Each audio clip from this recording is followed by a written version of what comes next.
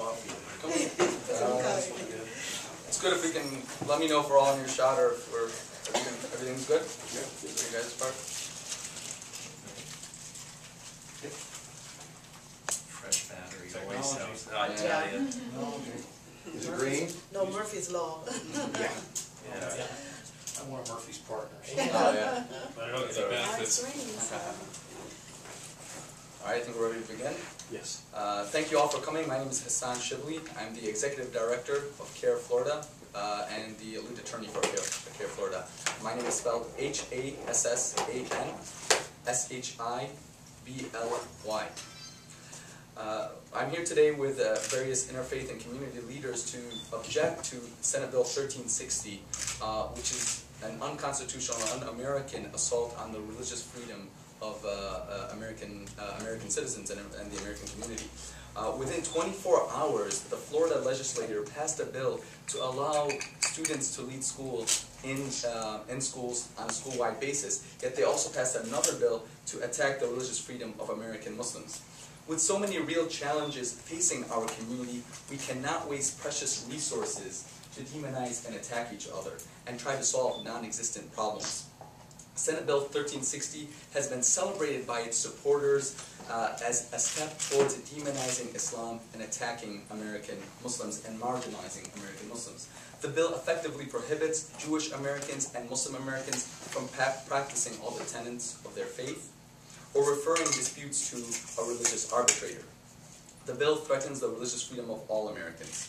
The legislation has been opposed by the Florida Bar Association's Family Law Section and the Jewish community, as well as various interfaith leaders, as you see here today.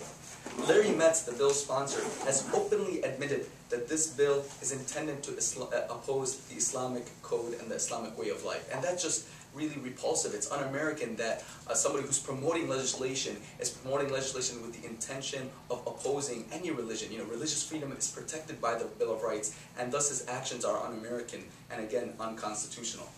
At best, this legislation is nothing more than a remedy in search of a problem. As the world takes a step forward in struggling for civil rights, this legislation is a step backwards. Representative Metz could not come up with one example of how this legislation could have solved any real problems in Florida. The legislation is un-American and unconstitutional because it clearly inhibits the freedom of exercise of religion on a personal level. In fact, it is so troubling that the Senate would not open up this bill for debate on the floor. Within 3 minutes, they passed it. Over 50 witnesses came to testify against the bill. Representatives from the Muslim and Jewish and Christian communities came to oppose this bill, and they wouldn't even be heard. This undemocratic method used to advance the bill without opening the floor for debate shows that the bill's supporters understand that it will not survive public scrutiny. And I guess what is more outrageous is the sponsor of the bill, Senator Alan Hayes, distributed anti-Muslim literature on the Senate floor this week. This is one of the many pieces of anti-Muslim literature which was distributed on the Senate floor this week. And that is just shameful. The acts of the bill's authors and sponsors are clearly an un-American and unconstitutional assault on Islam and American Muslims. It undermines the constitutional protections of our First Amendment. We cannot allow representatives to hijack the legislature to promote their bigoted religious agenda and use their office to attack the religious freedom of Jews and Muslims in particular. The 10th Circuit has already ruled that a similar bill passed in Oklahoma is unconstitutional. So today we're here to ask that the senators in Florida, we are here to ask them to vote in favor of the Constitution and against this unconstitutional bill. There is no reason that our legislators should legitimize legislation written by people who have a history of having an anti-black, anti-Jewish, anti-woman, and anti-Muslim agenda. The author of this model legislation, David Yoshami, has the moral equivalency of the Ku Klux Klan. He's attempting a philosophical rebirth of apartheid and has written that adherence to the Islamic faith should be punishable by a 20-year jail term. So why are we letting legislation written by anti-Muslim bigots be legitimized in our Florida Senate? And in closing, I just want to, bring up the points that why do our legislators want to get involved in people's personal religious choices? Why are our tax dollars being used to support legislation that fixes a problem that simply doesn't exist. This is simply political pandering. It's unnecessary, and frankly, our legislators have better things to do. They have real problems that they should be solving instead of promoting legislation as an attack on a religious minority here in America. It's un-American. Many of us in the American Muslim immigrant community in particular came to America because we can practice our religion freely, and now we're seeing again that our legislators are trying to ban a particular faith, and that really breaks our heart as American Muslims. If we're not going to be free in America, where else are we going to be free? Thank you.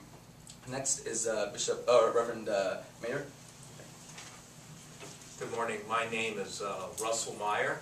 I'm the Executive Director of the Florida Council of Churches, which is the forum for the historic Protestant churches in Florida to collaborate on witness and advocacy. My name is spelled R-U-S-S-E-L-L-M-E-Y-E-R. I'm an ordained minister of the Evangelical Lutheran Church in America and have been in the ministry for almost 30 years. Attack on any religion is attack on all religion. This is a fundamental principle on which this government was founded. In fact, in 1797, in the Treaty of Tripoli, it says, the American government is not founded on any religion. It said that because the founders understood that freedom of conscience was going to be at the center of this country, and that the non-establishment of religion was vitally important for the freedom of conscience. That same treaty goes on to say that the American government has no enmity whatsoever with Muslims. 1797. There are people who talk about trying to preserve the American way of life and American culture. But they only remember America from their own limited experiences. And the fact is that Muslims have been in the United States of America since before its beginning. 1/3 of all Africans brought over here in slavery were Muslims. Other people who immigrated to this country early in its beginning were Muslims. The fact that most Americans don't know that history is not reason and cause to now suddenly, out of fear, misunderstanding, and hate, shun what is important for Muslims. So, as a representative of the Christian community, I rise today in support of Muslims in the United States, just as I know in the past they have risen to support Christians who were under attack. We have to understand that in this country we enjoy this very important foundation of civil society that says freedom of conscience and non-establishment.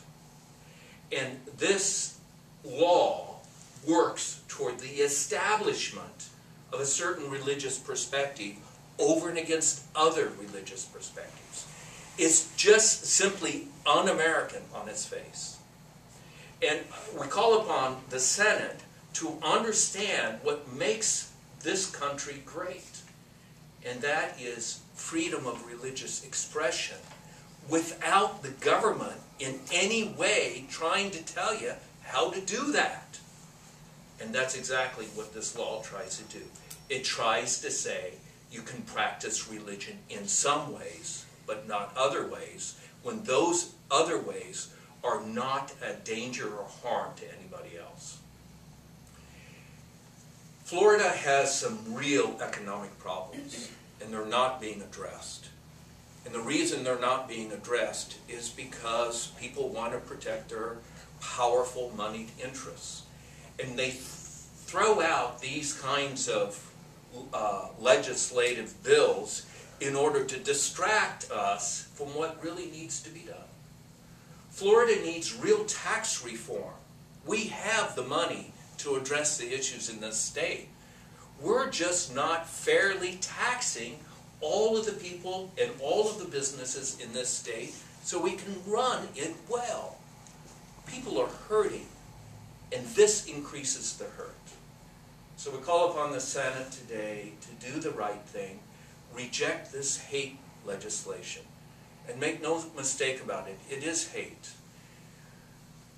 The Bible, the New Testament, speaks about love in very concrete ways. It says, if your neighbor needs a cup of water and you give it to them, that's love. And just the opposite of that applies. If your neighbor needs a cup of water and you don't give it to them, that is hate. Whenever the state acts to take away what other people need, that is hate from a biblical definition. So we call upon the Florida legislature to put aside these ways of hate and to pick up the ways of love and do what is needed for the well-being of all of us. Thank you for your time and your attention.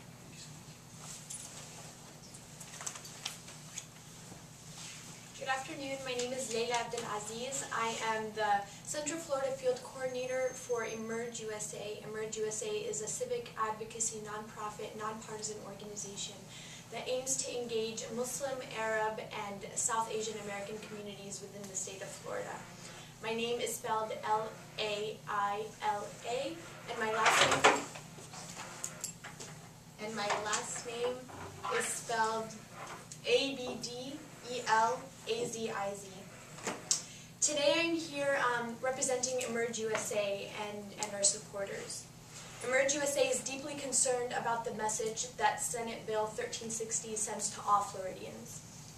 In the analysis presented to the committee when reviewing Senate Bill 1360, it was stated that one of the greatest threats to American values and liberties today comes from abroad, including foreign laws and foreign legal doctrines which have been infiltrating our court system at the municipal, state, and federal levels.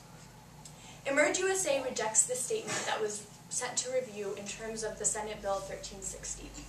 And we would like to remind our Florida legislators that Senate Bill 1360 is an unnecessary action, as state and U.S. constitutions clearly and firmly prohibit the use of both foreign and religious laws in the court systems. We stand strong in opposition to Senate Bill 1360 and any and all incendiary rhetoric directed towards Florida's Muslim, Christian, and Jewish communities. Both Islamic and Jewish religious traditions uphold the belief and ruling that the law of the land overrides the law of the religious tradition. Religious faiths do not threaten American values and liberties. The message that Senate Bill 1360 sends is intended to not only marginalize and target Florida's Muslim community, but Senate Bill 1360 creates an unwelcome environment for these communities to engage in our state's civic process, further disengaging them from their commitment to their civic duties here in our own state. Emerge USA and our supporters would like to remind all of our senators to vote against Senate Bill 1360. Thank you.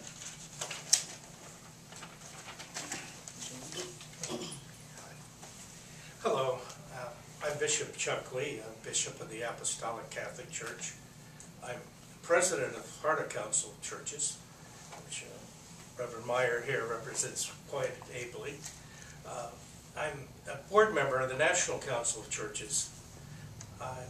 So I think between myself and Reverend Jackson, we, members at least of the leadership of all the councils of churches that are involved in Florida are here, and I think we're together to oppose this thing.